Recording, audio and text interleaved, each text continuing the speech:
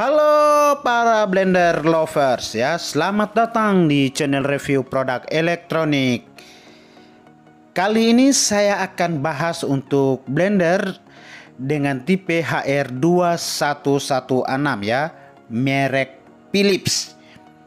Bagi Anda yang ingin membuka usaha jus ya atau sejenisnya, ataupun mungkin Anda ingin memakai saja di rumah, silahkan tonton video ini karena saya akan membahas atau mengupas tuntas untuk fungsi-fungsi dari blender ini.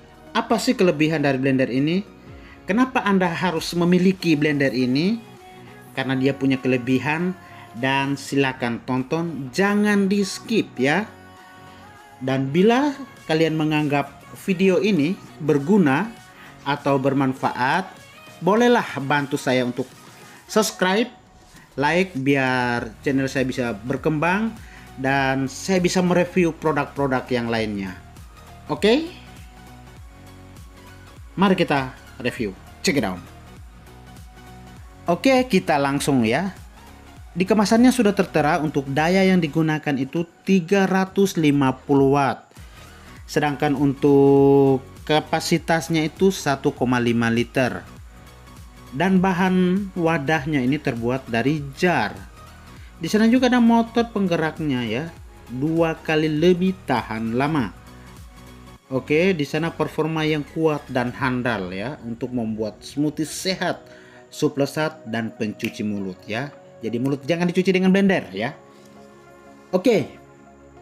Untuk pelumatnya sendiri, mesin di dalamnya dia tampilannya seperti ini ya di dalamnya.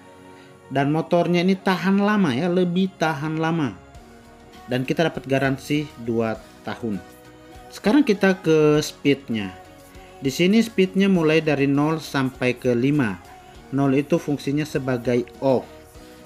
Jadi untuk speed 1 biasanya digunakan untuk membuat jus ya, untuk membuat jus atau menghancurkan buah-buahan. Sedangkan untuk speed 2, biasanya digunakan untuk memotong atau menghancurkan bumbu. Dan speed 3 digunakan untuk menghancurkan biasanya sayur-sayuran keras seperti wortel. Sedangkan yang keempat di sana ada gambar roti ya. Mungkin saya belum pernah melihat orang blender roti. Yang speed 5 itu untuk menghancurkan es ya. Semua sih bisa digunakan untuk menghancurkan es, tapi ya mungkin hasil tidak maksimal ya. Beda dengan yang sudah memang ditentukan di speed ke 5. Di tombol pulse itu ada, di sebelahnya juga ada quick clean. Itu gunanya untuk speed cepat ya, speed cepat atau proses cepat. Untuk 1 sampai 5 ya, ditekan dia tidak akan kembali secara otomatis, melainkan kita harus tindis off ya,